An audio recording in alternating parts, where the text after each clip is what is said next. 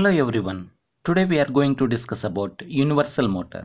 Universal motor is a type of electric motor that can be operated on either AC or DC. That means it can be operated on both supplies AC or DC. The motors which can be used with a single phase AC source as well as DC source of supply and voltages are called universal motor. It is also known as single phase series motor.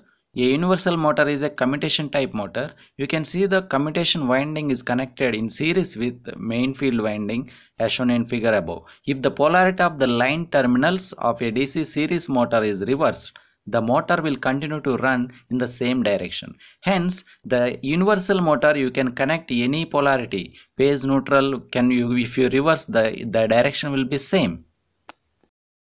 What is the difference between DC motor versus universal motor? The DC motor works only with DC supply, whereas universal motor works with both AC and DC supply. The construction of universal motor you can see here: commutator, brushes, fan and motor shaft, motor main field winding, armature winding, all will be similar to DC series motor. Why it is called universal motor? Because of both AC and DC it can applicable. However, a series motor which is mainly designed for DC operation, if works on single phase AC supply, it will be suffered from the following drawbacks. The efficiency becomes low because of hysteresis and eddy current losses in the universal motor. That means efficiency will decrease if you use universal motor for AC. Second point is power factor is low due to the large reactance of the field and armature windings. Hence, the sparking at the brushes will be increases if you use the universal motor for AC supply. This is the second drawback in the universal motor due to use of AC supply. As the universal motor, both the windings, main field winding, armature winding and compensating winding, three field windings are having large reactance, hence the power factor will be low. That means very poor power factor will be there in universal motor. The sparking at brushes will be excess due to this power factor.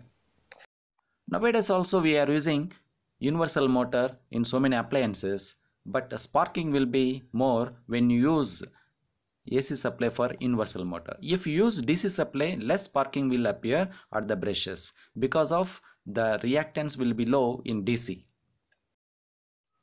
In order to overcome the drawbacks which are discussed previously, the DC series motor that can work even on AC current by the following modifications. The field core is made up of material having low hysteresis losses. It is laminated to reduce eddy current losses.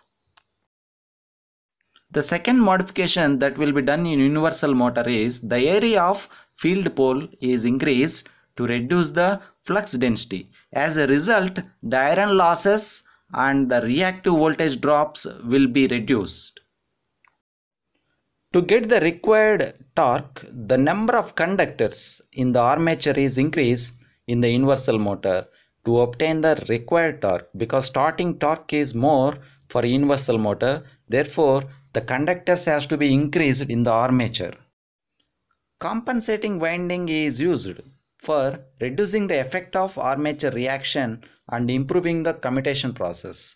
In case of DC motors also we are using compensating winding to reduce the armature reaction. The winding is placed in stator slots as shown in figure above. The construction and operation of universal motor is similar to DC series motor. A series field winding and armature both are connected in series, and extra compensating winding to reduce armature reaction in DC series motor. But as a DC series motor used for only DC, but it can be used for both AC and DC. The applications of universal motor is not similar to the DC series motor. DC series motor application, if you see traction, hoists and lifts, cranes, rolling mills, conveyors, etc. But coming to applications of universal motor, using in portable drilling machines, used in hair dryers, grinders and table fans. Universal motor is also used in blowers, polishers and kitchen appliances. Of course, the drilling machine is connected to AC supply. It is not a AC motor, but it is a universal motor because you can observe the sparking while drilling on the walls.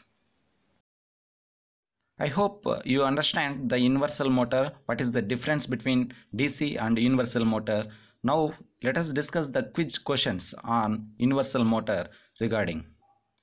Coming to the first question, which of the following applications make use of universal motor? A. Portable tools, B. Lathe machines, C. Oil expeller, D. Floor polishing machine. Among all these, which we are using, portable tools is the answer, because lathe machines we are not using universal motor. Oil expeller and floor polishing machines we are not using universal motor. Second question is, a universal motor is one which A is available universally, B can be marketed internationally, C can be operated either on DC or AC supply, D runs at dangerously high speed on no load. What is the answer is, it can be operated either on DC or AC supply. Third question is, speed of the universal motor is dependent on frequency of supply, B is proportional to frequency of supply, independent of frequency of supply, none of the above. The answer is dependent on frequency of supply. The fourth question is, which motor is relatively free from mechanical and magnetic vibrations? A. Shaded pole motor, B. Universal motor, C. Reluctance motor, D. Hysteresis motor. Universal motor also have more mechanical vibrations, hence the answer is hysteresis motor. The next question is, a universal motor runs at A. higher speed with DC supply with less sparking, B. higher speed with AC supply with less sparking, C. same speed with both AC and DC, D. higher speed with AC supply with high sparking at brushes. The answer is higher speed with DC supply with less sparking, because with DC the sparking will be low. Now the question is for you.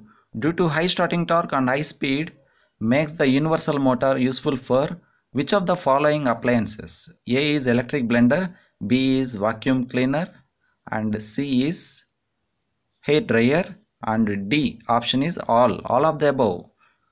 Which of the following is answer is correct? Comment below the video and like the video, share the video. If you like, please subscribe and press bell icon.